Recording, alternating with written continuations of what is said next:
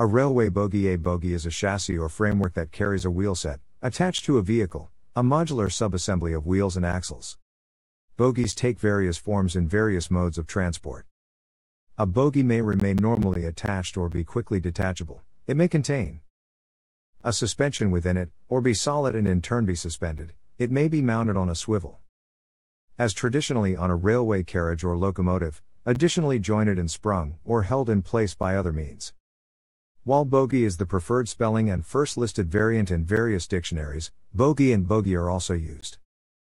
A bogie in the UK, or a railroad truck, wheel truck, or simply truck in North America, is a structure underneath a railway vehicle to which axles are attached through bearings. In Indian English, bogie may also refer to an entire railway carriage. In South Africa, the term bogie is often alternatively used to refer to a freight or goods wagon. The first standard gauge British railway to build coaches with bogies, instead of rigidly mounted axles, was the Midland Railway in 1874. Bogies allow the wheelsets to more closely follow the direction of the rails when traveling around a curve in the railroad.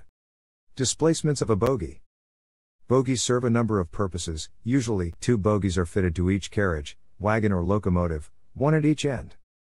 Another configuration is often used in articulated vehicles, which places the bogies under the connection between the carriages or wagons. Most bogies have 2 axles, but some cars designed for heavy loads have more axles per bogie. Heavy-duty cars may have more than 2 bogies using span bolsters to equalize the load and connect the bogies to the cars. Usually, the train floor is at a level above the bogies, but the floor of the car may be lower between bogies, such as for a B-level rail car to increase interior space while staying within height restrictions. Or in easy access, stepless entry, low-floor trains. A diagram of an American-style truck showing the names of its parts and showing the journal boxes to be integral parts of the side frame. The journal boxes house plain bearings. Key components of a bogie include: the connections of the bogie with the rail vehicle allow a certain degree of rotational movement around a vertical axis pivot, with side bearers preventing excessive movement. More modern, bolsterless bogie designs omit these features, instead taking advantage of the sideways movement of the suspension to permit rotational movement. Commonwealth bogie. Commonwealth bogie is used on BR Mark I and CIE Park Royals. The Commonwealth bogie was manufactured by the English Steel Corporation under license from the Commonwealth Steel Company in Illinois, United States. Fitted with SKF or Timken bearings, it was introduced in the late 1950s for all BR Mark I vehicles. It was a heavy, cast steel design weighing about 6.5 long tons, with sealed roller bearings on the axle ends, avoiding the need to maintain axle box oil levels. The leaf springs were replaced by coil springs running vertically rather than horizontally. The advanced design gave a better ride quality than the BR1, being rated for 100 miles per hour. The side frame of the bogie was usually of bar construction, with simple horn guides attached, allowing the axle boxes vertical movements between them. The axle boxes had a cast steel equalizer beam or bar resting on them. The bar had 2 steel coil springs placed on it and the bogie frame rested on the springs. The effect was to allow the bar to act as a compensating lever between the 2 axles and to use both springs to soften shocks from either axle. The bogie had a conventional bolster suspension with swing links carrying a spring plank. Before bogie is used on BR Mark II and Irish Cravens. The before bogie was introduced in 1963. It was a fabricated steel design versus cast iron and was lighter than the Commonwealth, weighing in at 5 long tons. It also had a speed rating of 100 miles per hour. Axle to spring connection was again fitted with roller bearings. However, now 2 coil springs rather than 1 were fitted per wheel. Only a very small number of Mark I stock was fitted with the before bogie from new, it being used on the Mark I only to replace worn BR1 bogies. The British Rail Mark II coach, however, carried the before bogies from new. A heavier duty version, the B5, was standard on Southern Region Mk1 based emus from the 1960s onwards. Some Mark I catering cars had mixed bogies, a B5 under the kitchen end and a before under the seating end. Some of the before-fitted Mark IIs, as well as many before-fitted Mark I BGs, were allowed to run at 110 miles per hour with extra maintenance, particularly of the wheel profile, and more frequent inspection. BT10 bogie. BT10 high-speed bogie is used on Mk3. The BT10 bogie was introduced on the British Rail Mark III coach in the 1970s. Each wheel is separately connected to the bogie by a swing arm axle. There is dual suspension. Locomotives diesel and electric. Modern diesel and electric locomotives are mounted on bogies. Those commonly used in the North America include Type A, Blomberg, Height C and Flexicoil trucks. Steam. On a steam locomotive, the leading and trailing wheels may be mounted on bogies like pony trucks or Bissell bogies. Articulated locomotives have power bogies similar to those on diesel and electric locomotives.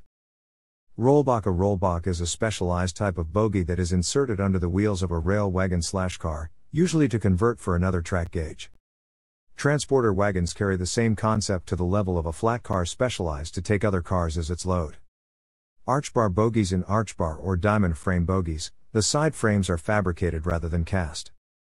Modern side view of a SEPTA K-car bogie. Tram bogies are much simpler in design because of their axle load, and the tighter curves found on tramways mean tram bogies almost never have more than 2 axles.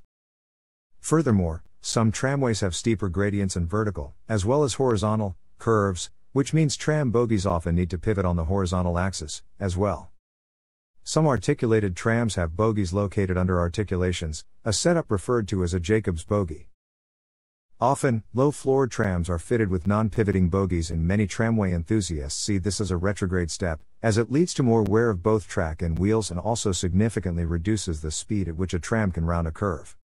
Historic. In the past, many different types of bogie have been used under tramcars. A maximum traction truck has one driving axle with large wheels and one non-driving axle with smaller wheels. The bogie pivot is located off-center, so more than half the weight rests on the driving axle.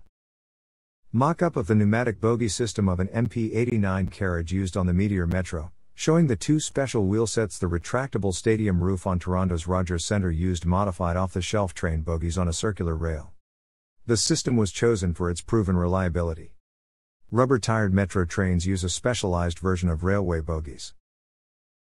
Special flange steel wheels are behind the rubber-tired running wheels, with additional horizontal guide wheels in front of and behind the running wheels, as well.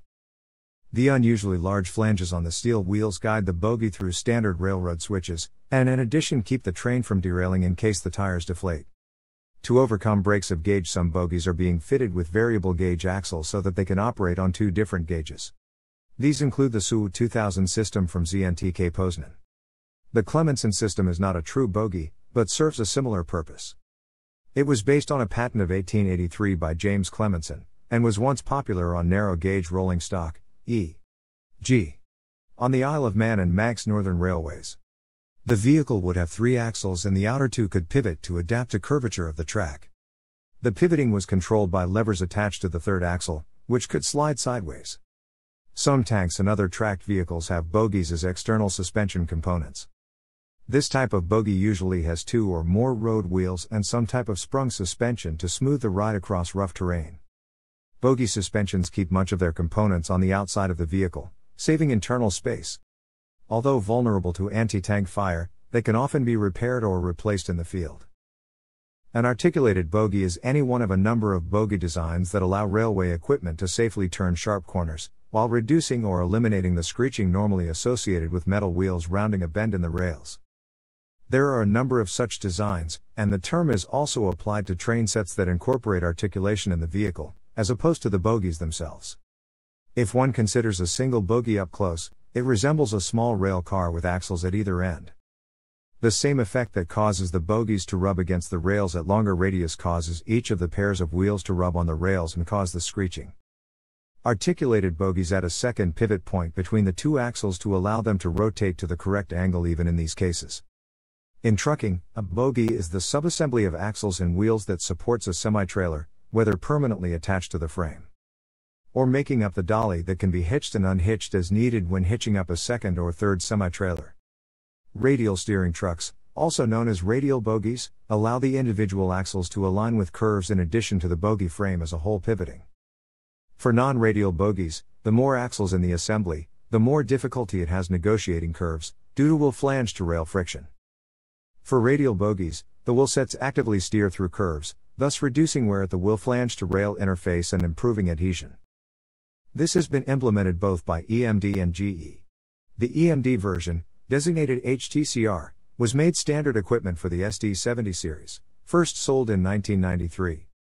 However, The HTCR in actual operation had mixed results and relatively high purchase and maintenance costs. Thus EMD introduced the HTSC truck in 2003, which basically is the HTCR stripped of radial components. GE introduced their version in 1995 as a buyer option for the AC 4400 CW and later Evolution series locomotives. However, it also met with limited acceptance due to relatively high purchase and maintenance costs, and customers have generally chosen GE Hi-Ad standard trucks for newer and rebuilt locomotives. Thanks for watching.